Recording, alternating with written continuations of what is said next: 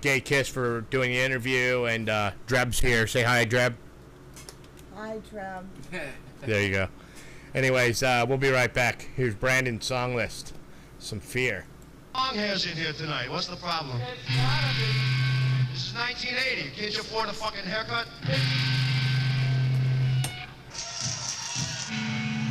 All you assholes who stand back there sucking that overpriced shit, come up here, closer. They wouldn't let us play here tonight, they thought. On account of we didn't play here for a long time, and they said last time we played here there was a riot. So you're not going to disappoint us, are you? There's no motion up here. There's no fucking country club. You are all probably going to spend the weekend in Frisco, weren't you? I know you were. You're all going to go away for the weekend while they install the hot tub, aren't you? Yeah, next time don't bite so hard when I come, okay? Hey, fuck you. You only spit as good as you suck, shit. Eat my fuck, asshole. How does eat my fuck mean? Fuck you.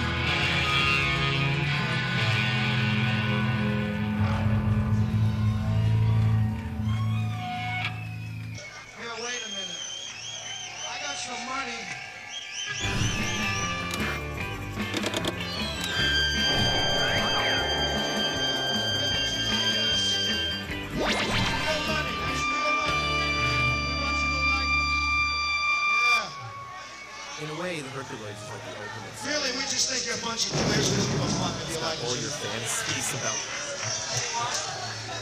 Wait, eat my fuck! We're from Frisco!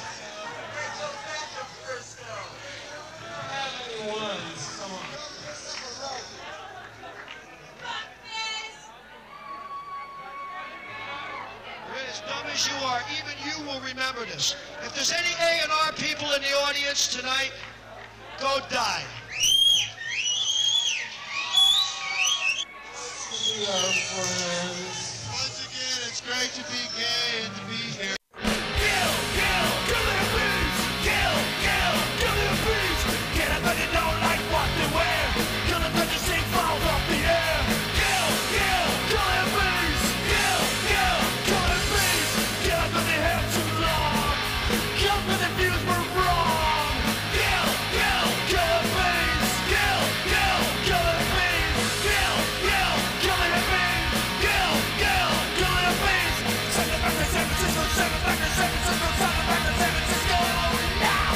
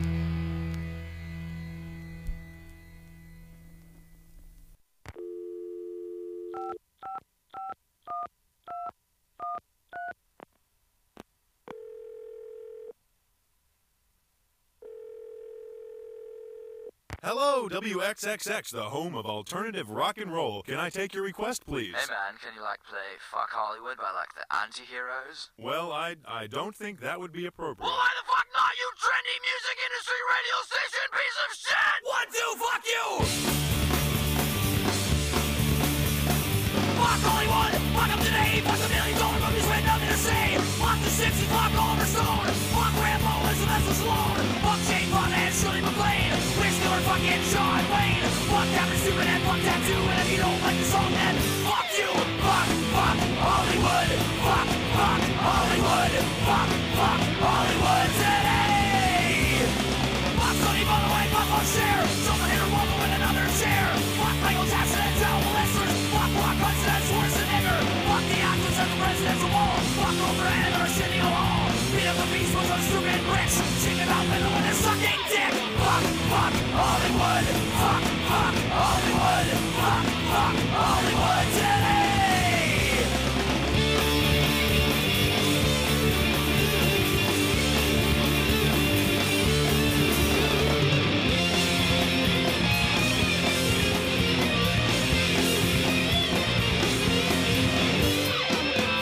Fuck Hollywood, fuck Hollywood, fuck Hollywood today. Fuck Hollywood works as a reality. Truth is always the first casualty. Fuck the causes and the global mission. It's just get a shocking conclusion. Fuck the sex, fuck the slut, fuck the guys ticket up the butt. Fuck Hollywood cause it made me sick. It's like sticking my head in a bucket of shit. Fuck Hollywood, fuck Hollywood, fuck Hollywood today.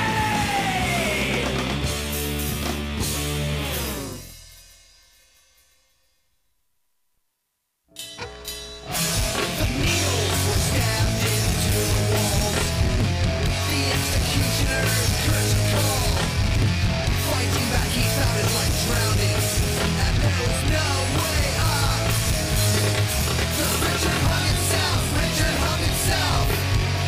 It happened just the other day.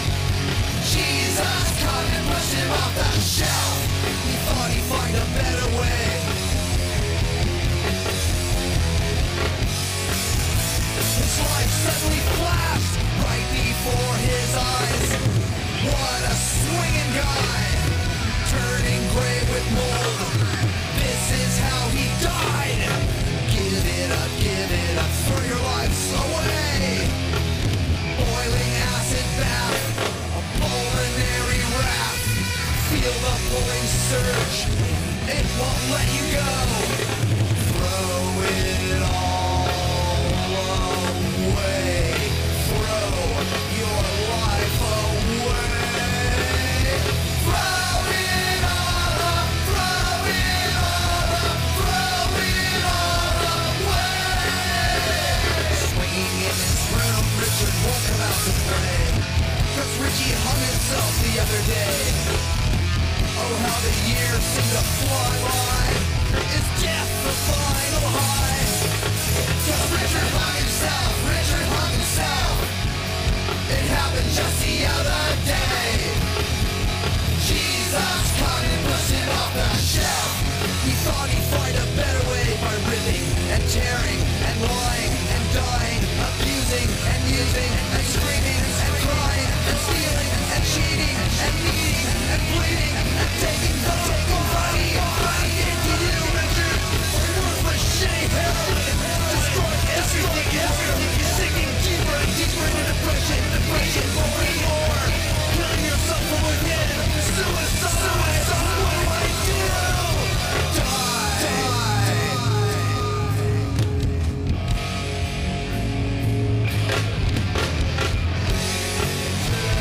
'Cause Richard hung himself. 'Cause Richard hung himself. 'Cause Richard hung himself. 'Cause Richard hung himself. 'Cause Richard hung himself.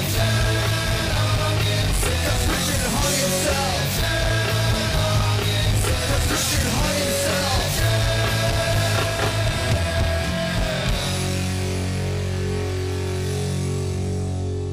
Your answer is non sequitur. Okay, we're back. I'm gonna turn the AC off. Sorry I cut your song list. I'll come right back to it. No, that's cool, man. I don't want to keep John waiting. I gotta get everything queued up.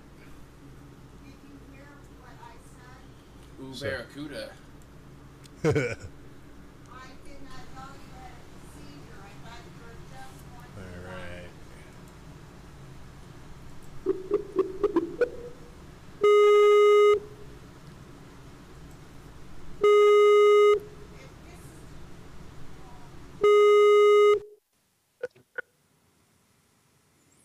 Hey, man.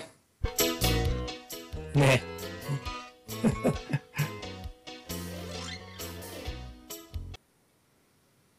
Are you ready? Are you ready for that? Or you want to wait a little bit? We should definitely give it an intro somehow. Okay, we'll wait a minute. Let me get you Yeah, on yeah. screen. Let me get you on screen, John. Cool. I don't know if you see it. I'm waiting for my... There we go. Can you hit Yep. your camera emblem? I don't see you. I see, Move your my cursor. camera emblem should be on. Move your cursor over the screen and you'll see like a bar pull up and you'll see a camera. Click on that. I see. Here we go. Yes. All right, John. Yeah. 'Cause Hey. I was seeing the top of your, like, half a head, and then... There I am. Yep. This is my co-host Brandon. He wasn't with us Hey, man, last what's going time. on? And Drub is inconvenienced right now, so she'll be Oh, yeah. joining us shortly. So She hasn't been drinking, imbibing lately or anything, or whatever, in the studio? here and there she does. She indulges. Yeah. Yeah. We've Am I major dark in this and everything? Because I'm trying to have a light over me and like whatever. Last time I was at a desk in like in my front room. Now I'm in like my bedroom with a computer and everything, laptop, and like going, just be casual and kick back and. I feel like I'm talking to one of our West Coast friends, man. Seeing you with the blonde hair, man. I'm expecting to grab a couple surfboards behind you and stuff, man. It took about 3 bleach jobs just to get it to this point when I was like going for the Damage City Fest, when I finally decided to do something for a change instead of like being like, you know, normal geeky John Stabb, whatever. And like I decided to like blonde it out and everything. But is it like bright enough? Oh no, it's real good. No, that's why I was saying that. That's why I said that, because I just think, you know, the picture's pretty good, man. We were just, there she is. All right, hey Dreb. Hello. Hey. She's got a mic turned off. There she goes. She can go. talk. Oh, now. he always turns my mic off. Hi, John. How are you? Hey, I'm good. Hey, what's going on, Drew? I deal with the elderly with dementia, and one's having like a dementia problem. Oh, Sometimes I think we it's played fun. with those guys once, Yeah, like Cleveland or something. yeah. That's probably where it all began. No.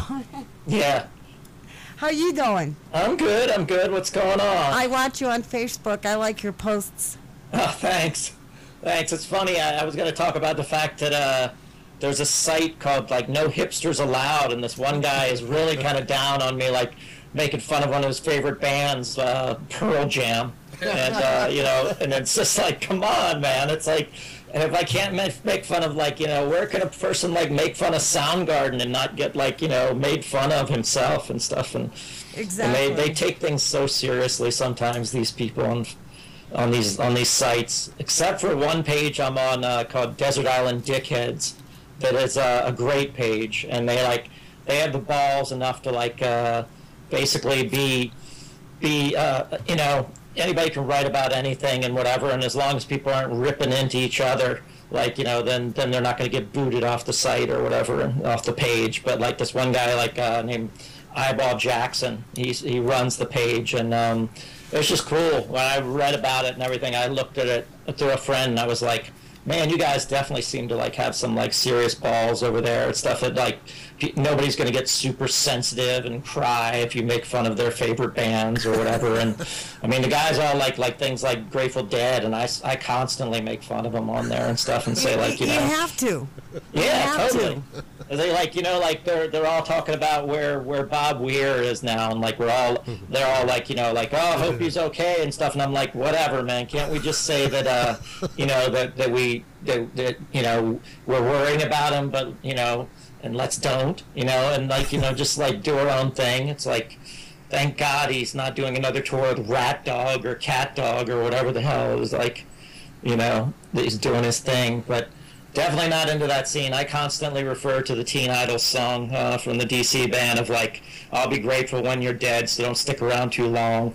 And the whole like, can't deal with those guys. Not my thing. But I definitely like let people talk about them and let them do their thing. But the ones that are too sensitive, like the guy with the Pearl Jam, it's like, look, man, I'm not gonna convince you to go to, like, you know, to like start, like, you know, believe in the stuff that I'm into and stuff, and you're not going to change my mind, change my opinion. So like, you know, I respect you for your passion that you write about and stuff and everything, but it's like, man, Pearl Garden, you know, not my thing, man. Yeah, right. I got something playing in the background. I got to figure out. Some cartoons. Some Herculoids is going on. You remember the Herculoids? Oh yeah. Aren't they like sort of like strong hemorrhoids or something? There we go. We're back to you. I think Tesco wrote a song about them or something, probably. Probably, yeah. And he had little Herculoids hanging from his from his hands, like with his little rubber satans. So, little rubber satans. Oh man, I got the good stuff, man. Tesco. So, All right, cats. Yeah. Yep, there's a cat somewhere.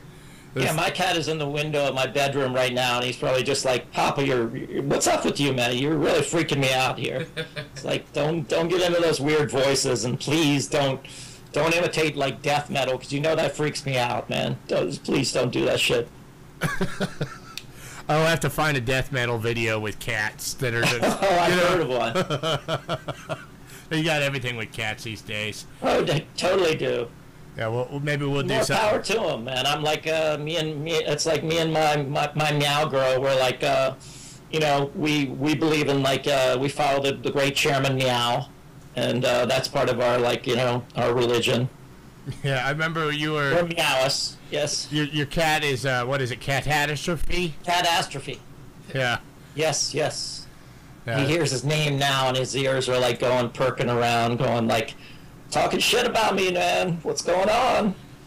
Yeah, so how long has it been since you were on last? About, what was it, winter time? So what was that? Yeah, I was just telling someone today. I was telling someone I was working with, which was really nice to get a little bit of work. I was like basically doing cleaning up 2 of his storage spaces, his garages, that he had all this like furniture and tools and all kinds of junk and clothing and whatever. And it was kind of a sad story that like his fiance that used to work in a club Asylum in DC years ago, like she apparently like committed suicide, and like they lived together for like 3 years in a 3-bedroom house. And then when basically like that happened, he just like, you know, I got to toss all my stuff in like storage spaces and stuff, and I'll get back to it and whatever. And he now like basically runs like about 3 housing projects and stuff, and he might be putting me on as like a foreman so I can watch over the deadbeats so they won't steal the tools and stuff and all that. And trust me.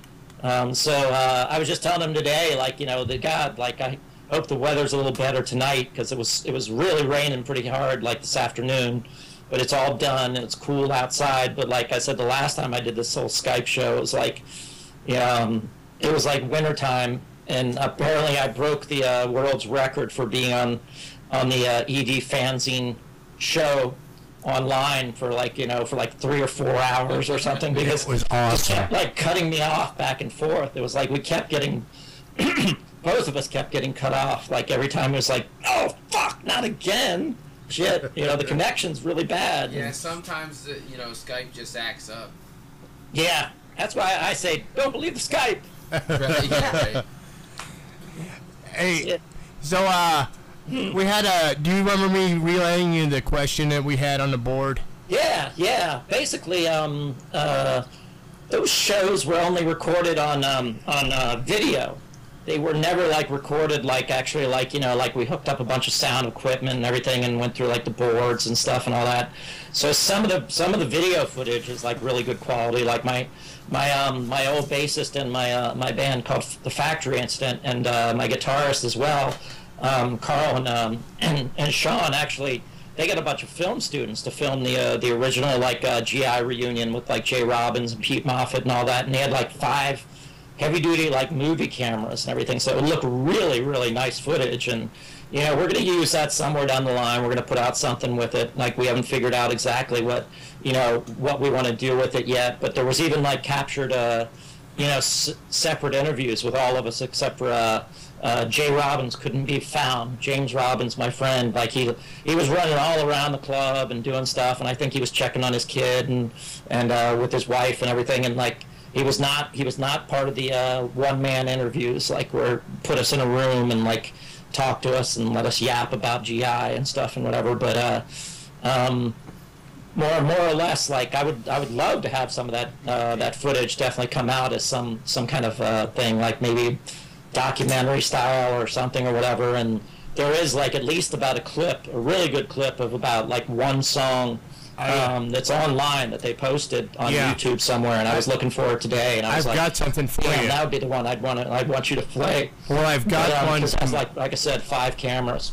I've got one from like 2012, Black Cat, and it's on Vimeo, and it's really good, man. It's really good. It's 2 songs. I think it's Understand, and I forget what the other one was. Yeah, I forget what the other one was, but it's funny because the guy I was working with today too, he was like, he knows GI from way back when, and the funny thing he was saying is, he said that like, well, you know, it's like when he used to go to shows, it would like either like, well, we could go to the Minor Threat show and then like, you know, have a bunch of guys give us shit for like doing drugs or drinking or whatever, or we could go to go see Government Issue, and like they don't care. They like let us drink and whatever and stuff and all that, and they're not gonna give us shit about that. And I'm like, yeah, well, the whole thing, like straight edge and all that nonsense, has been so twisted out of proportion and everything. And like Ian's totally sick of even hearing about it himself. He's like, you know, I wrote this song a long time ago, and then basically everybody twisted it all out of shape, and I don't think anybody really got like what it was even about, like an anti-obsession thing and stuff. It wasn't telling you like don't do drugs and don't drink and don't fuck. It was like more or less like, don't get obsessed with any of this shit. Don't let it get carried away with it, because you could like, you know, go down pretty hard. I mean, we all had friends that were like junkies and stuff and whatever, and did drugs and drinking and all that and whatever, but it just everybody outside of the DC area totally twisted that whole thing out of proportion, and now people got like straight edge tattoos on their neck and face and butt cheeks and whatever. I mean, it's so stupid. It's like, get over this shit, man. It's a fucking song. It's not a religion, and it's not a movement, you know. As I said once before, too, I said if it was true about everyone in D.C. back in the 80s, that none of us, like, you know, all of us in the punk scene, like, didn't drink, smoke, or fuck, then we'd be like monk rock. You know, it's like, it wouldn't be punk rock. Monk rock, Jesus. Punk rock. Yeah, we'd have, like, little, like, those bowl haircuts and, like, the little, like, the Benjamin Franklin thing. Like, I always talked about, like, when I got little crazy haircuts back in GI, I was like, man, I'm going to get a Ben Franklin. That's going to be really cool. Have little granny glasses and have, like, the bowl, have, like, the one big, like circle bald, like, thing and the long hair. You like, can still do it, man. You can still do it. Oh, yeah, the Ben. When my hair starts to really go away, I mean, it's like, it's starting to recede, but, like, this whole blonde nonsense is like, I for years, it was funny, when I worked at, like, this hardware store, this little hardware store, I knew all these people there, and they were like, you dye your hair all the time, and I'm like, no, I don't, and I haven't colored it, and, like, since, like, I was on a honeymoon with my ex-wife or whatever, and, like, and it was kind of reddish blonde, and I hadn't touched anything, and I was like, no, I'm just letting it be normal. And finally, we're playing this big, you know, show with the Damage City Fest that we did that, like, about like a few months ago or so. Like, we played with all this, like, huge international, like, hardcore bands. Like, I mean, Coke Bust, our friends, put the whole thing together, and it was like, you know, so we got the original lineup of GI to do it and everything with, like, from Legless Bull, which was really cool. It was just awesome to do that. But, man, if we want to play more shows, it's that Legless Bull kind of original lineup. Like, it was funny because my drummer that played with me, Carl, he was like, man, we got to learn a few more songs, like, to put in there in the GI thing, because if we're going to do, like, Legless Bull, like, we're going to be killing ourselves, man. It's like, all those songs are like about 10 seconds long and super fast, and John Barry, my guitarist, is like a guy, like, he's crazy punk rock. I mean, he's like, he's about my age, I mean, about 53 now or whatever and stuff, but like, he hasn't picked up a guitar in years, and when he did this GI show at Damage City Fest, and we, like, had to rehearse with him, he changed his, like, chord structure every time we rehearsed. It was like, what the hell, man? Like, we're used to the way this pattern is, and, like, my bassist is, like, you know, Brian Gay came down from Chicago for the show, and they flew him in and everything, and then my housemate Carl played drums, and it's funny, like, if you see any of that footage of the Damage City Fest up there, which I finally, like I said, I bleached my hair for that, but it took me like 3 bleachings just to get, like, this color. And now it's, like, starting to be, like, the roots are coming out. So I'm, like, pretty soon, like, if I get a little, like, face work done, I'll look like Deborah Harry. So, you know, that's my dream come true. Because Blondie is always one of my favorite bands. I love them to death. But, his hair is almost the same color as Dino's from the tour. Yeah. Yeah, it's funny.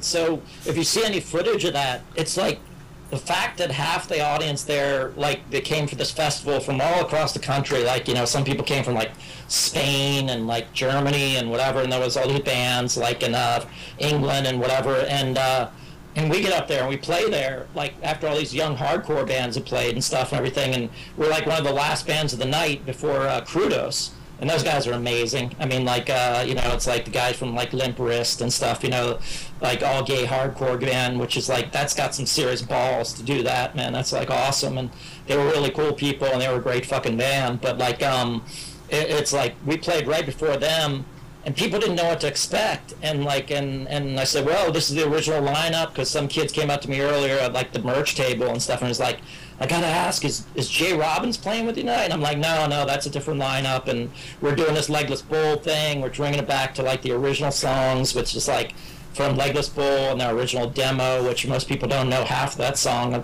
that stuff on there, and it's out there as a single and everything, and, like, you know, floating around, but which someone sold it for, like, 99 cents on, like, eBay, and I was like, motherfucker, man, like, that's uncool. Like, if you're gonna put it on eBay and it's, like, something that has, like, songs that people have never heard before by GI or some band, and you're gonna put it out for, like, 99 cents, I'm like, the guy should shove that fucking record up his ass or something.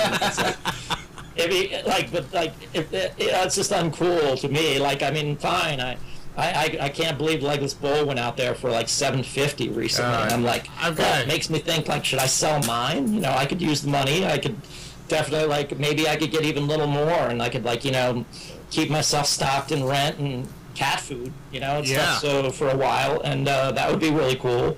But it's funny, if you look at the Damage City Fest thing, it's hilarious that it was like crickets, like, you know, like you could hear crickets on stage or at the show, because I'm like sitting there telling jokes about, like, you know, how about, like, we wrote Hey Ronnie from the like Flex Your Head album, the sampler, as, like I said, like, everybody thinks that song's about, like, the president, but it's about that fucking clown at McDonald's and everything, and, like, you know, and, like, and it's like, you know, and things that are going on way over people's heads. My meow girl, my girlfriend, like, lent me her old Donny Osmond Puppy Love T-shirt. I saw that. She usually wears for, like, for washing, for, like, for doing laundry and stuff. And I'm like, man, I want to get something really just out there, like from the 70s or something, and like wear that on stage and stuff. So I wore it under this other shirt. When I took it off, I was like, yeah, Donny Osmond kicked hardcore's ass and stuff and whatever. And I was like, it was just dead silence. You know, it was just like, oh, I must be talking to the wrong, like, you know, percentage of people or something. You know, it's like, wow. You know, because these kids were, like, too fucking young to even, like, know Donny Osmond was. You know what I'm going to try to get you, John? I'm going to try to get you a Mandrell's sister shirt. Oh, yeah? Yeah, you would wear that. You'd rock it, wouldn't you? I would. Better than that, I'd wear the Dixie Chicks, because I wrote a song about them, actually, just to repeat it. I mean, I wrote this song about, like, how they got threatened by, like, you know, their own fans and everybody, like, thinking they're so anti-American, they're terrorists and all this nonsense and shit. And it's, like, amazing that we can live in a country that, like, you know, years after, like, the fucking Beatles, like, you know, and they're burning records, that they still burn your fucking albums. I'm like, burn my albums, make me more popular, man.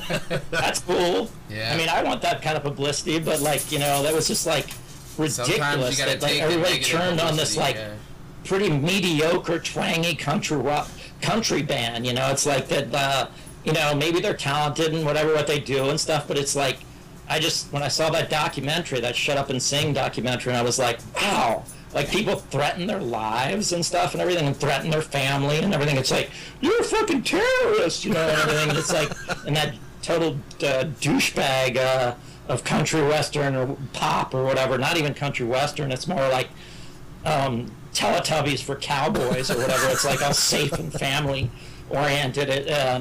Toby Keith goes out and does his whole bullshit about, like, oh, yeah, they're anti-American, they're against the president and everything. That's like, it's awesome that the Dixie Chicks made these T-shirts that, like, FUTK and whatever, and, you know, and it's like, yeah, that rocks, man. Well, Give credit, man. They're a little more punkier than I expected. Yeah, that's cool. Especially the little cute one that sings for him and looks like she always goes to raves or something. You know, but she's blowing up. Yeah.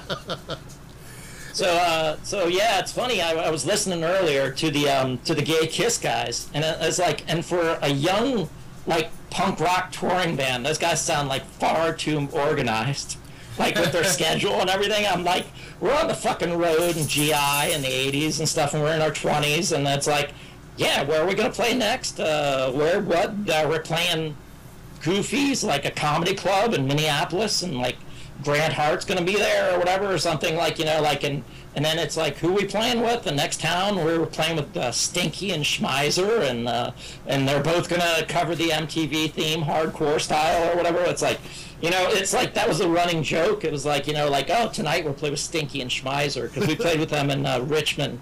These two bands, like, and they did do a hardcore version of a rendition of the MTV theme. And it was like, what the hell? They both covered it in a very weird hardcore style. And so, but those guys sound like far too organized to be, like, in a touring punk rock band. It's like, I listen to them and go, like, man, those guys have their shit together. It's like, we totally didn't.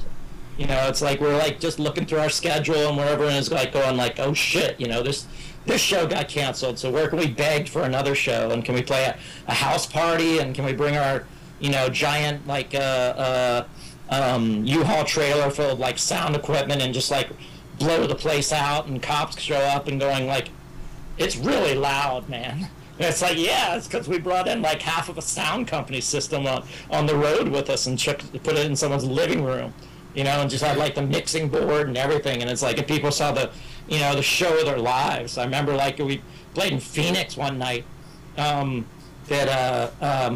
It was really funny that Firehose were touring at the same time, and I still have never met Mike Watt to this day, but like I know I've heard him like that he wants to meet all the DC people, and he's friends with a lot of the DC punk people and stuff and all that, but yet like it's like his band was touring at the same time we were, and our show got canceled because they went and put on a show with Firehose in Phoenix University, or Tucson, and so that day we put together a house party. We went and made up these like DIY like Xerox flyers, and all on the flyers, like to this day, Mike must know about it. He probably gets a kick out of it because he probably thinks that's pretty fucking bold, that's pretty cool for them to do this. But we put on the side of the flyer in big letters like, don't go to Firehose, you know. And then we tell people on the campus, we were telling all the college kids, we were like, those guys don't need your money and whatever, like they're on SST and whatever, like we're starving. You know, we're like fucking dying out here and stuff. Like, come to see us at this house party. And then we played this house party, and that was when Robert Bowers, the guy from the old bassist from the Inbred from Morgantown, West Virginia, toured with us, and he was like our roadie, our driver, our sound man, whatever. And we got tired of like sounding like Josie and the Pussycats on the road and everything with a PA like that just sounded weak, you know, everywhere we went. So we like brought our own PA with us in a U-Haul trailer, and we lost our ass doing it, but we sounded good. Sounded really fucking good. That's cool. And so that's just crazy hearing those guys talk. I'm like going, wow, if only we were that like organized back then in the 80s. Either the 80s, man. Yeah, in the 80s. But you set the ground. You Captain and Tennille. Oh yeah. What a segue. I've already like posted like the other day that I was like definitely going to do my own rendition of like of their hit, but call it "Drugs Will Keep Us Together," and it's all about, it's dedicated to like, and it's not dedicated to like, you know, it's not all about like, you know, people getting all wasted, like it's like you know, it's like, you know, not the Cheech and Chong song or whatever, rendition or whatever or something, or the oh yeah, that's a little too far over most kids' heads these days. But they were like guys that smoked a lot of weed, and they got really fucked up, and like, but they're not Harold and Kumar, but they were definitely the sort of like rehash version of like Cheech and Chong. It's an actual great movie, the Harold and Kumar Go to White Castle, but I decided to do a song like kind of dedicated to the fact of that I was pretty bummed to hear about Robin Williams, and I mean I always admired his work, admired his comic stuff and whatever and all that and everything, and I think like in the long run, it's like, you know, like chemical imbalance, man. It can totally just fuck you up and then just like make you do things that like, you know, not even thinking about your family or whatever. I mean, it's like, it sucks. And, you know, it's like I've known people that definitely committed suicide and definitely have been like really fucked up and OD'd or whatever. And I even know of someone like someone in their family that has like a daughter that like, you know, she's tried to commit suicide several times, and she's like still in high school, but she's got this really just crazy chemical imbalance, and she's got, you know, she doesn't want to do anything to like hurt her family or whatever, or this and that, but there's times where she's like has to be locked up because she can't control herself, and it's like really fucked up. But so I kind of wanted to do my own version that was like that was dedicated to like medication, to like depression medication and anger medication, because I take my Paxil, and I know some people that take like Adderall and whatever, and like, you know, lithium, Prozac, whatever, and there's even like my housemate would used to give his like big fat wired like hyper cat like this little kitty Prozac to like calm it down a bit and stuff, and I'm like, oh, I couldn't do that to mine, but I'll just let him be all hyper and go crazy and tear up the place and stuff and whatever. But so I wanted to originally, I was telling Eric that I wanted to cover this song that me and Dave Smalley did, that I did with a band called Jason the Cupids, and we did Captain and Tennille's like Muskrat Love, but called it Mohawk Love. And like I'm unfortunately, that's not piped in anywhere on the little, like, sing along with, like, karaoke online or whatever or something. So yeah, that was with Dave Smalley? Yeah, we did it with Dave Smalley. Like, awesome. I told him, it was funny because it's in the book. This book, I don't know if you heard about it, or I don't know if you guys had those guys, the authors of the No Slam Dancing, No Stage Diving, No Spikes, Oral History of the I don't know if we've had Legendary City Gardens. We were trying to get him on. It's a great book. I mean, but it's like there's a piece in this book that Smalley talks about. Like he said, we were always good friends. I'd known John Stabb from way back and all that. And when we played a show with them at City Gardens with All, and it was All, it was Hard-Ons, and I forget what the other band was, but just in general, like, we wanted to do something really unique and different. So he was like, yeah, let's go out there and do some crazy song or whatever or something. And I wrote on a pizza box, like, all these, like, goofy lyrics about. Then I remembered I did this thing called Mohawk Love as a joke.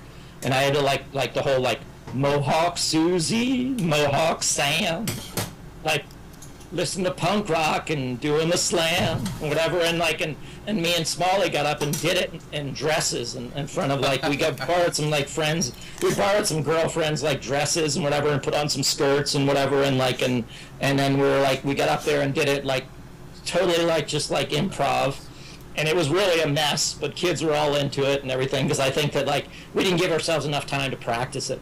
I was saying, like, oh, we need to rehearse this longer.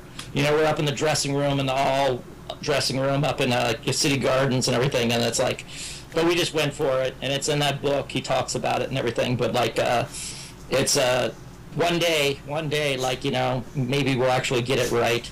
But tonight I definitely want to do, and I didn't know if, since I wrote all the lyrics that I would be singing on the Facebook, on the face, or as Ian calls it, the book. The book.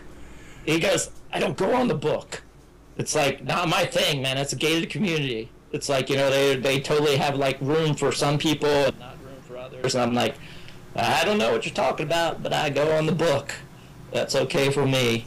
I made a lot of connections, and my now, like, plus 2,000 friends line up or whatever with, like, people all across the country and Europe and whatever and stuff. Like, it's just cool to be finally in touch with, like, tons and tons of people that were, like, they were way back and they were fans of band, or they were people that played with us years ago, and they put up pictures and talk about their memories and stuff and whatever. And it's like, that's the thing I get more of a kick out of and stuff. Like when people come up to me, like the singer for Crudos came up to me at Damage City Fest and at the table, and he was like, oh, are you going to wear any paisley tonight? Because he remembers, like, all the paisley, crazy psychedelic stuff I used to wear in, like, California. And I'm like, no, I got something wild. And I said, I got some Donny Osmond.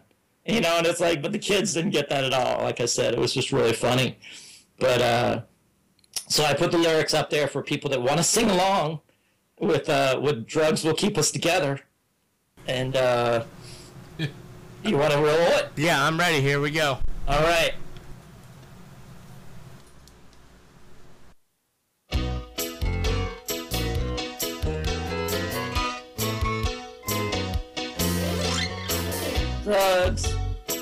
Drugs will keep us together. Think of my meds whenever some sweet talking rage comes along. Sing the song. Don't mess around. Don't grab a bong. Just stop. I really drug you. Stop. Thinking of you. Look at my flopping cart and let drugs together.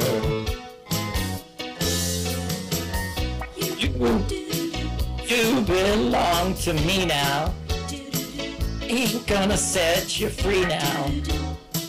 When that depression's hanging around, breaking me down. And the looking part, and you'll stop feeling down. Stop. Stop you. Stop. I'm thinking of you. Look in my card and let drugs keep us together. Whatever. Dumb and pitiful. someday your drugs will be gone. When the others turn you off, who will be turning you on? I will, I will, I will, I will. Share forever. Drugs will keep us together. Said it before and I'll say it again. Others pretend I need you now and I'll need you then. Just stop. You stop. Thinking of you. Look at my card and my drugs. Keep us together. Whatever. I will. That's all. That's all. Sack. Medication, man. Abstinence Neil needed their medication. He's thinking of drugging you. Keep us together.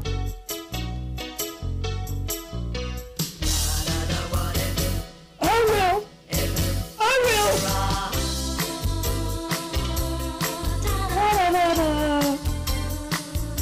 All right, my cat's in the window, totally going, Papa, you definitely need your medication. And no kitty Prozac for me, motherfucker. Keep me straight. Yeah. My voice is a little hoarse tonight. Little horsey. Wilbur. Because I've been dealing with like cleaning out sheds and like whatever and stuff, and it's all dusty and everything, but I did my best.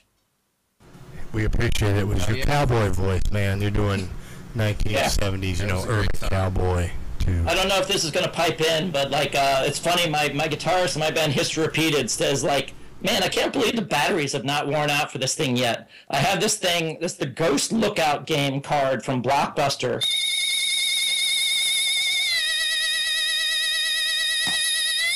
You hear it? I think I have that little toy. This is... That's awesome. It's horror. I have that. Is it piping through? Yep. Yeah. It's working good. I could say, like, this is my cat's, like, little mouse. How about a mouse? In 3D. Yeah. Have another mouse toy. All right.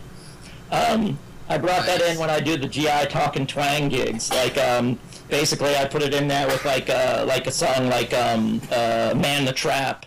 Like at the end of it, like I just pipe that in and start rocking with the ghost card. That's pretty cool, man. Yeah. I'm learning my tricks with the board and stuff so we can reduce the sound and hear you better. So I turn the mics off when you're talking. Cool. That's why it probably sounded pretty quiet there. Yeah. So I definitely heard some quiet. I was like going, uh-oh, crickets again. No, it's okay, man. Hey, I stand on the stage in the front of all those kids and being like, is it over somebody's head? Joke's not working tonight? Whatever. And I was like, so I did the ultimate Jack Grisham thing. I said, like, crickets? And people were like laughing. They got that. But like, and I remember the guy from Infest, the one guy in the band, Infest, actually, like, he really dug us, and he got the whole joke. I mean, we were kind of sloppy, and we were punk rock, and we are doing the old hardcore thing, and it's like, and he said that, you know, like, he totally thought that was really cool, but one kid wrote about us and said that, like GI is a band of a group of men, an old group of men who like to torture their audience and themselves. And I'm like, oh, cool. You can't get better than that. But like, he was actually not into it. He goes, they tried to be like performance art and everything. And it was like, performance art. It was just like kind of ridiculous that me and my girlfriend decided, like, during sheer terror of all songs, that we were going to come out and do some really weird, wacky thing. Because it's like, that's the perfect song for that. And so she got all dressed up and put on a big hoodie and had written on the back of the hoodie, like, knitting crew, like XXX, like, you know, which I thought was awesome. And then she put on this like Mummenschanz like mask or whatever, this like this like Japanese mask, and had it over the hoodie, so it looked kind of really weird and creepy. And she was knitting during the whole song. She was like doing her Yoko Ono thing. It was like, and people like, you know, they didn't get it at all. Like, it was just like, it's a goof, man. But Ian actually told, my friend Ian saw me at Fort Reno Park, a show recently, and he said, oh man, I finally saw that footage of that whole video of like the GI show you guys did and everything. And that was really impressive, man. That's like, I'm amazed that you like, you know, you could, you know, pull that off. I said, yeah, but the thing is, like, I'm wearing a Donny Osmond shirt, and I'm like telling jokes about things from like the 80s, and then people are like not getting it at all. And he goes, yeah, man, that's because you're the old punk rocker, and they're kids, man. You know, and it's like, yep, true. Get a little heartburn tonight, John?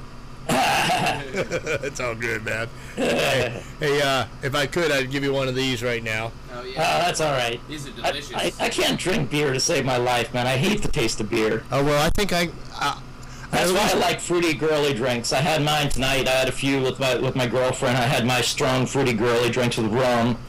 Right.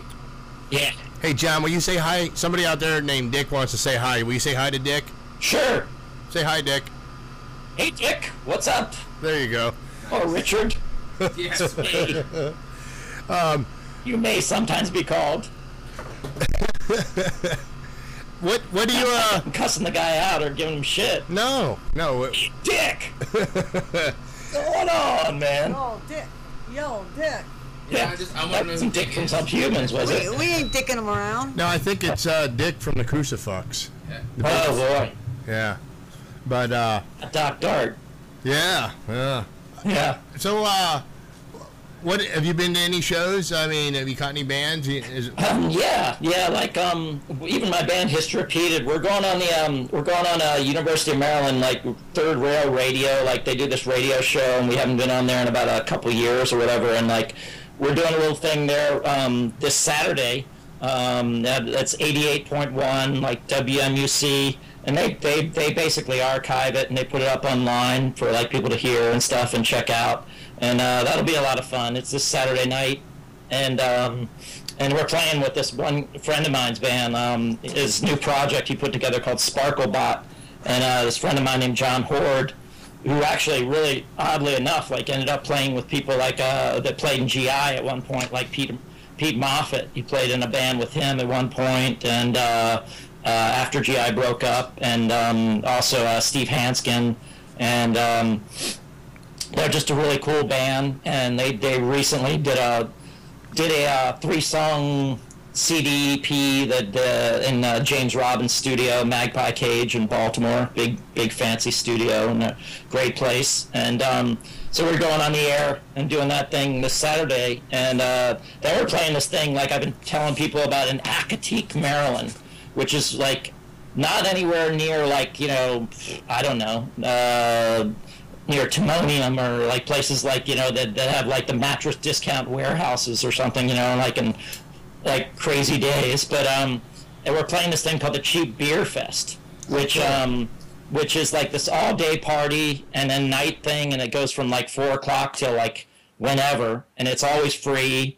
And it's on August 30th on like Labor Day and whatever. And we're playing with this one band, friends of mine, Nathan Straycheck, who used to be in Teen Idols and Youth Brigade. He now plays bass in this one band. He doesn't do any more vocals and stuff. He does like the Youth Brigade shows and whatever, like once in Blue Moon, like he did the thing at Cool Disco Dan and 930 Club last year and stuff. But he's in a band with some friends of mine.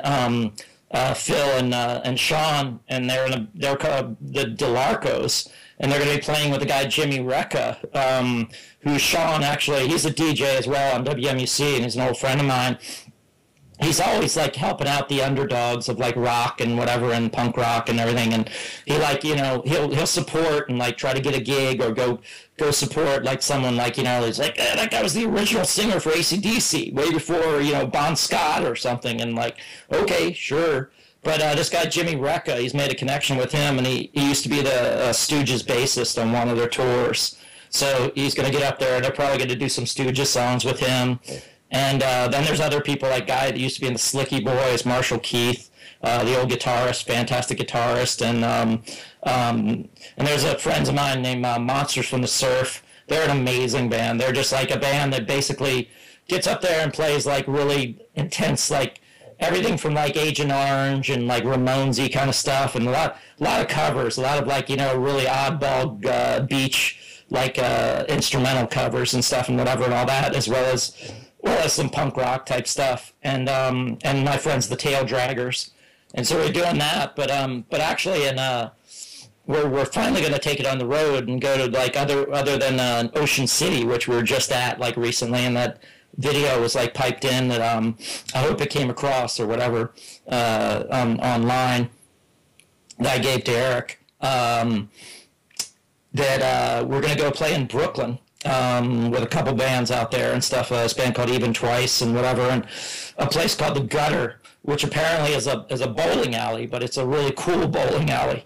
And I was like, sure, we'll play bowling alleys. We'll play like supermarket openings or whatever, like, you know, dog shows. I'd love to see you doing something like that, man. I'd actually like to actually see you almost doing an advertisement for something.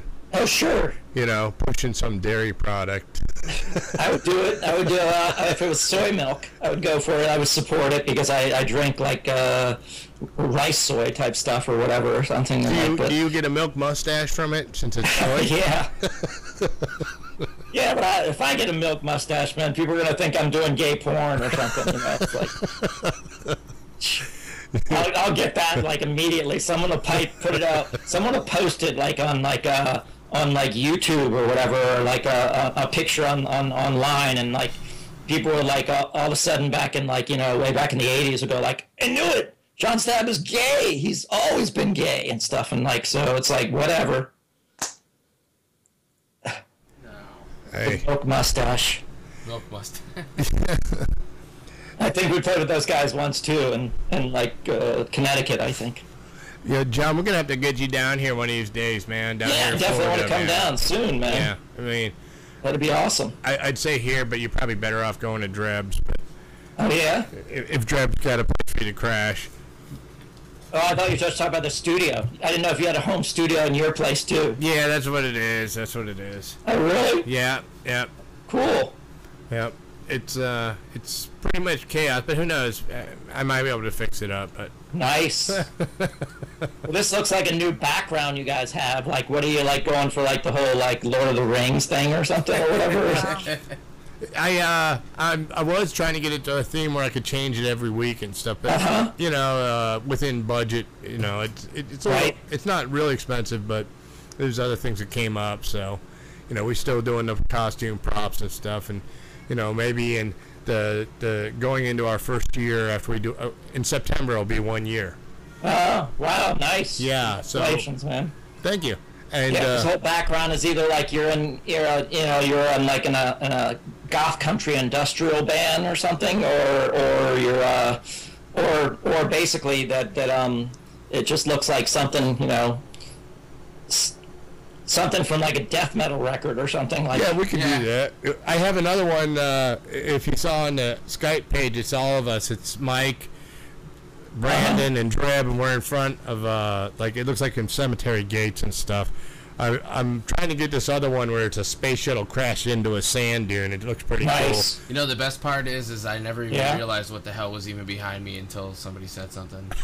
Really? I don't even really pay attention to it. I know what's going on back here because he's got all these posters, but he's had something different behind me a couple times. Yeah, like he's got posters over here. That's awesome. Like, what? Wait, what the hell is behind me? Oh, this is kind of special. I have that one on my wall too. It's mounted, but there's macaroni art. Yeah. Yes, that is a macaroni murder lady. That it was Eric's birthday yesterday, and my girlfriend made him a macaroni murder lady. It's like a crime scene made out of noodles and fake blood. She isn't a serial murderer, is she? She does this actually for most of our friends' birthdays, so Eric should feel honored to make it. She's made multiples for people, and some of them are kind of. As long as there's no like little like, you know, like bird skulls and bones and stuff mixed up in there. She uses different things, yeah. Hey, Brandon's girlfriend's name. There's a bullet in that one. There's a lighter. Oh, really? Yeah, there's a couple other things, too. Hey, John. Yeah. Brandon's girlfriend's name is Kitty, and your girlfriend's name is Meow Meow. That's pretty cool, huh? That's Meow Girl. Yep. Cool. Nice. Yeah. Very nice. Brandon does some promoting down here, so maybe we got to figure out a way to get you down here, like I was saying. So. Oh, we'd love to definitely play down there. That would be really cool. And then get on the air and do the thing and stuff. Yeah, have you down here. We'll do a barbecue and stuff, and maybe we'll do some square dancing out in the front yard. Okay, you gotta throw some lettuce on the grill, and then Ian will show up too, because we're both vegetarians. You're not a vegetarian, are you? Oh, hell yeah. So is my girlfriend's vegetarian. I've been a vegetarian for like 30 plus years now or whatever. And I was just telling the guy I was working with today, this guy, Steve the Priest, it's his real name. I was saying, it was really pretty tough to be a vegetarian in the 80s, that's for sure. I was junk food vegetarian on GI tours. It was like, okay, another pizza and more nachos. Yeah. And stuff because you get down the line when we finally got to a point where we actually could say must provide meal, give us food or whatever or something on a contract or whatever, and say so they just you go through you're writing up on the top of the van Detroit, Michigan, pizza number 175. It's oh, no more fucking pizza. So next time we had on our tour rider, we wrote down must provide meal, no pizza, with a big exclamation point. I have to say, when I was just out with the Murder Junkies, we ate pizza in every town. I mean, it didn't matter. It was somebody from the group ate pizza. In whatever city it was, Detroit, Chicago, Cleveland, Pittsburgh, everywhere, there was pizza.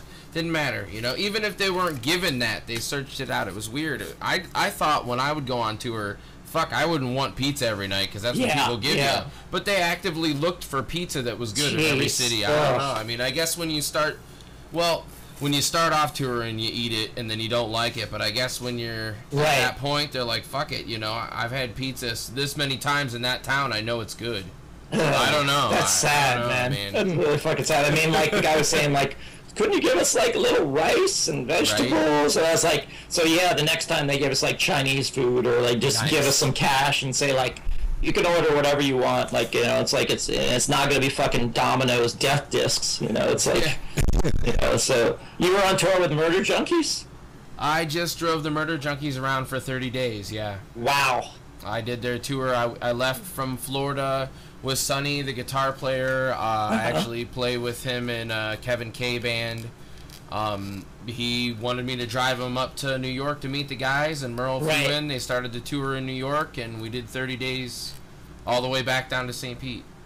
Were they a scary bunch of people to tour with, or this pretty mellow? Or? Well, I mean, I can tell you that Gigi's brother is anything like him. Pretty much anything that could happen happened. It didn't do any Gigi antics, set someone's legs on fire or something, or whatever. I can say that some of the stuff I can't talk about, but I mean, there was Sticks of Dynamite in Detroit. That was fun. Jesus. That quarter sticks of dynamite. In New York, I actually went out to dinner with somebody that won the New York lottery, and they took us out for this big steak dinner, and we're all dressed horribly from tour. I smelled, my hair was up, my mohawk, They took us out, and we ended up eating this $900 dinner, and then that night we slept outside Grand Central Station with nowhere to sleep. On the ground until it opened again. So it's everything that could happen on tour with them happened, man. There was 4 broken noses I can tell you about. Yeah. You know what I mean? It was crazy.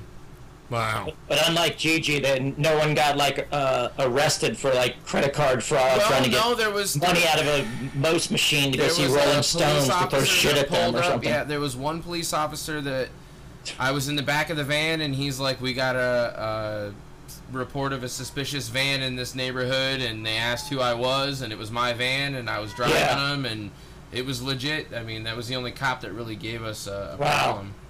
So, I mean, I did get to shoot anybody saying, like, hey, you got a license to throw poop into people? I did get to shoot a porno with Dino, the drummer. Oh, no. And a 24-year-old. He was 60 years old on the tour he turned, and he got a 24-year-old, and we shot 6 hours worth of porno. 6 hours. That sounds like, the Crypt Keeper. It was like great. Making it with someone or something. He's actually got a porno out. His first one, he was real young, and they sell it at the shows. They sell it at the shows.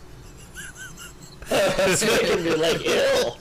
God. Hey, honestly, I've taken out the Cro-Mags. Tolerance for I've taken out the Cro-Mags before. I've taken out Murphy's Law before, and those bands were nothing compared to the Murder Junkies. It was a little different. Yeah, sure. Cro-Mags, you wake up and they want to work out in the morning, and they're vegan, and they eat, great food, and then, I go out with the Murder Junkies, and they want to go to McDonald's, 3 times a day. So it's an interesting bunch, I cleaned up Dino's puke in a bathtub in somebody's house. Man. He's like naked walking around their house, man. It was a great tour. It was a great tour, though. Breasts. It has gorilla boobs. Yeah. It was great though, man. If I had to pick one band to go out with to see the craziest shit ever, it probably would have been them. I mean, if I could have gone out with the Dwarves or Meatmen or something, I might have seen some crazy shit too. But sure. I've heard about some of that stuff. Definitely crazy. Yeah. About the craziest stuff that ever happened on a GI tour is like we were invited to by DI after a show or something to go hang out with a bunch of like chicks and in their condo and party and whatever, but we were like, no, we're gonna go back to this place and do laundry and have a bite to eat and stuff. It's like we were like the cleanest band in hardcore. You have a sink, you have a shower or something, whatever, and we'll do your dishes, whatever and stuff. We weren't the crazy radical band that some people are throwing TVs out the window of a motel room. It's we were so grateful if we got to even sleep on a motel floor or something, or share beds or whatever. It's because we had maybe 3 motel rooms out of entire 9 years of being in a band or something, and it's but man, that was the best. It's in-room movies. I got to watch Emmanuel at 3 in the morning and stuff, and the rest of the band's can you turn that off, man? I'm no, I have to see this. I've heard about Emmanuel, Joys of a Woman. I have to see this. I know it's softcore, but it's porn, inline porn, in-room porn. But so Merle is in Murder Junkies, right? Yeah, honestly, that guy, he knows what he's doing. Yeah. I say the crazy stuff about the tour, but at the same time, we knew where we were going, how it was handled. Everything was 100% on key. So really, it was good, man. Because when I toured in a band called Stab, and it was 91, we played Muskegon, Michigan, which is just a fucking nightmare of a place to probably live. But I was in touch with one pen pal girl. Sorry, Muskegon. Thing that her brother used to have a split personality. Her little brother was talking about that. He would tell her my right hand wants to kill you tonight and stuff or whatever. And it was just whoa, what does the left hand want to do? I don't know, but we played his little his little garage space or whatever, and I was I could go on and finally tell people my claim to fame is I played G.G. Allen's brother's little garage or something or whatever, his club. Yeah, honestly, I mean, that was weird. I watched Merle sell everything down to the shirt he wore the entire tour at a show, the pants he wore, pair of shoes that he wore the entire tour. He had nothing left that he was wearing except for one outfit when he got on the plane. This cat Astrophy decided to show up. Crazy, yeah. There was a cat right here too. Yeah, I saw that. Attack me. That's I named my cat Gigi, by the way. Oh. Does it fling his poop at you? It smells. He doesn't do too much with it though. He doesn't play any. See here, he's hanging out now. There, can you see him? Let's see. Nice. There's another kitty up there, boy. Oh. Hell yeah, man. Well, good talking my to you. My boy's in a sleep mode. He was pay attention to me, Papa. Pay attention. All right. I have a rabbit. I have a rabbit that I found running down the street in Clearwater, busy intersection. And the people left them in the yard, whatnot. I ended up keeping a rabbit. And I bought a little harness for a Chihuahua, and I harness him and I take him for walks. Oh, nice, nice. My boy definitely goes out and walks in a harness and a leash. I have this very loud... Cat on a leash. I have this very loud Puerto Rican, New York guy that lives 2 doors down with a tiny little Chihuahua. And my rabbit wanted to beat that... he would chase that dog. It was fucking hilarious. Rabbit's definitely a pretty my rabbit's little... bigger than one of my cats. Yeah, he was about 3 times the size of this Chihuahua. And there I am. And they start hopping around and flipping out in the house space. Man, it's like... I can't have rabbits or cats because my dog would just eat all of them. Yeah. I can't. Yeah. There's no way. I can't. My cat will stand up to any dog, size, shape, whatever, or something. It's like they could be the biggest fucking Doberman or whatever, and he just like put up his bulldog front and go like, "Yeah, you want to fuck with me?" I want to find a cat that can do that. I don't want to mess with you. You're not backing down. My old cat Meathead used to do that. I had a white cat Meathead, and he would he got attacked. Resemble Rob Reiner at all and On the Family? Yeah, somewhat, because when I got him, he was all white, and he used to go underneath this fence where there was this cactus, and his head got ripped up. Oh. It was bald. And and he would come. I ran him over with my truck one time, and he survived. And then I had this 13-foot African rock python, and it got out of the cage, and I come home, and I seen my cat, and he was bleeding from the bottom of him. And he seen me, and then I looked down, and I seen a snake slithering into my bedroom. Oh, man. And I thought he was going to have to put him down. He survived that, man. Right. And I was like, well, I'm keeping this guy. And then I moved to this new place. The guy had a pit bull, and the pit bull came after him, and he jumped right on top of him and jumped right onto his head and just dug in. Man. Tough cat, man, but real nice. Real nice cat. Real cool cat. 18 years. He lived for 18 years. A friend of mine has a cat that lived through a gator. He got the better half of the gator. Really? No shit, man. No shit. Really? Yeah, you're gonna have to come down and check out all these little Florida things that you just see on That's crazy. Mutual of Omaha and stuff, John. We'll have to take you out. Will you eat some fish if we catch fish? If they're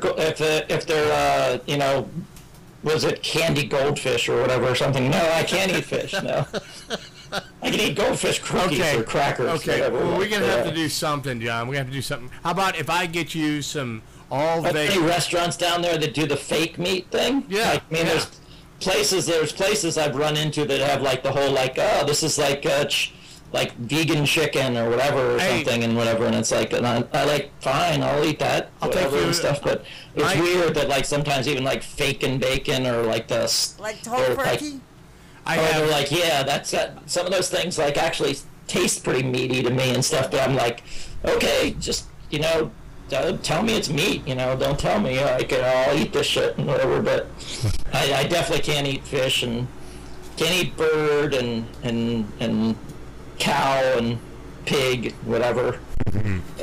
Hey, I got vegan burgers at my work. Hey, nice. So actually, I'm on your page here, looking through some stuff with your band. I listened to you when I was younger, and I'm just kind of looking through everything here. When was the last time you guys actually played? Like I said, it was the show about maybe 3 months ago or so. It was the thing that Damage City Fest, but it was the original GI lineup from 1980. Guys from Legless Bull. And because I just decided like I wanted to put a show together with the original lineup and do some of the old hardcore stuff. And but the other guys, like a couple years ago, we did those benefit type shows and the Salad Days thing, which is like a lot of bands did that, like Youth Brigade did that, and Scream, and Marginal Man, and whatever. It was they were basically helping out a friend of ours, Scott Crawford, who's still working on this documentary called Salad Days, and I don't know if you've seen clips of it and everything, whatever. It's going to be a really cool DC punk documentary. There's 3 in the making right now, and I think that. Hey, I would, if you could, maybe offline introduce me some of the people that are into that. And maybe definitely. Do something like that. I will, definitely. Scott will definitely promote it and everything. I told him, I said, if you ever go around and do like the whole like circuit, like, you know, like film, like screening thing and whatever, I'd love to go up there and like talk, you know, whatever. I'm like part of the documentary and stuff and whatever. You know, I have a few things to say definitely about those days and whatever, and like love to tour with it, like, you know, even like do the local thing or whatever. But there are 3 different ones being made. There's one called Punk the Capitol, which is some friends of mine are doing that. That one has a lot of Super 8 footage that they've kind of like worked out in their documentary. It looks really cool, it looks very raw and whatever, and different. They're just working that all together and stuff. And the Salad Days thing is like they've been working on their thing for a while. And there's a Positive Force documentary coming out soon. So like finally DC and the old punk rock scene and whatever and all that in the 80s and stuff is finally going to get its day, or like your night to see or whatever. I mean, like I always thought, like when Decline came out years ago, it's like, yeah, DC should have put out like their own thing, like their own concert documentary or whatever. It would have been like instead of like the decline of Western civilization, it'd be like the you know, the upswing of like, you know, Eastern civilization or whatever or something. You know, it's like we weren't like a bunch of people like in bands that were like really, really fucked up and just like, you know, like looking at Decline and going like, oh fuck, Darby Crash and all that stuff, whatever. It's like, you know, guys making breakfast, like, you know, and dropping eggshells in his plate and everything. It's like, you know, that's just not good. Okay, good. We will wrap it up. Sorry about that, John. I got a guest coming on up here. I want you back, man. You're always welcome love here, to come man. Back. We could talk to you forever, man. You know, you know I was that. just gonna keep asking them questions. I forgot you got other people you got to talk to. Yeah, I go for it. You got to get those guys on. Yeah, I definitely want to talk to you again. Yeah, yeah, man, definitely want to talk to you again. You were with Mystic. I mean, I got a few minutes. I just letting you know. You were like the Ill Repute guys. Yeah, man. We got Carl, the drummer. From Ill Repute, he's going to be coming up next. Yeah, I'll definitely check it out. Oh, like, good. What they got to say and stuff, and I know that they're working on their own, like, or is it book or documentary or something? It already came out, man, and maybe I can find a way of getting it up to you, man, because I definitely, it's good, man. I haven't played any of it tonight. I don't know if I have time to, but I might be able to. Actually, I'll talk to you offline, and I'll make sure you can see it. Okay? Oh, cool. Tell those guys I said send my not regrets, but I send my hellos to them or whatever, and make sure that your cat doesn't like if its name is Gigi, make sure like if you have guests over, tell them like, look man, you know, like the cat might you can't do that kind of shit in front of my guests and everything. It's like play a cool show, you know, don't do all that shit on the walls and stuff and whatever and everything. It's like, you know, like the original GG. Like, hopefully he doesn't like, you know. Don't do that anymore, though. Yeah, they don't. Drink a whole bottle of Milk of Magnesia and a bottle of Jack Daniels and starts like throwing his shit out there and people and stuff. It's like, oh no. You know, but that's what, almost 30 years ago. Can you believe that, man? It's crazy. Yeah. Do you remember what you were doing 30 years ago, John? I think I was in the bathroom. Okay. But enough of that. Yeah. You get on these toilet games, you know, because last time we talked to you, you happened to have a book about poopy. Remember? Oh yes, I have the book. It's like, it was the book, The Gas We Pass, by Margaret. Is it Margaret Cho or something? Not Margaret Cho. It's Sintato or something. It's a great book, all about, you know, elephants having gas and people having gas and little cartoons of it and stuff. It's nice. I can't drink that stuff. Well, I know you think you like this with like fruit juice and stuff like that, but yeah, 30 years ago, God, I was probably trying to stay out of jail. Now, maybe I've asked a couple people, and I'm going to ask you. Yeah. Do you see yourself in 10 years still singing? Probably, but mostly in a mirror. Mostly in a mirror? Well, maybe in 10 years, John, hopefully we know each other still then. Yeah. And then maybe we can make something happen where by then the technology we get everybody, all your bandmates in different... Yeah. And then you play You play, just like we did tonight, kind of. Oh yeah, definitely. That would be cool. And that was. I love the live experience. I love the whole aspect of that. I mean, more than going in the studio and stuff. It's just like I've always loved just going out there and getting a reaction and like shaking people up a bit and everything. And it's like that's why we're doing these GI shows and whatever. And if people they get it, they get it. If they don't, well, we had a fun time doing it. It's like, but go for it. Hey, so I'm going to let you go. That was our next guest. He was just calling us, so I got to wrap it up, and I don't want to crash this call and stuff. John, I will talk to you soon. Brandon, take care. Great talking to you, man. I just added you on Facebook. We'll bullshit, man. Have a good night. Yeah, let's do this again. Too. Let's do this again real soon. Seriously, man. Monsters. Seriously, let's do it real soon. John, thanks a lot, man. Yeah. Love you, brother. Have a good night. See ya. Cheers. In 3D. See ya, John. See ya. All right, John Stabb, great guest. Love having him on here. Real nice guy. And I'm gonna have to say goodnight to everybody here.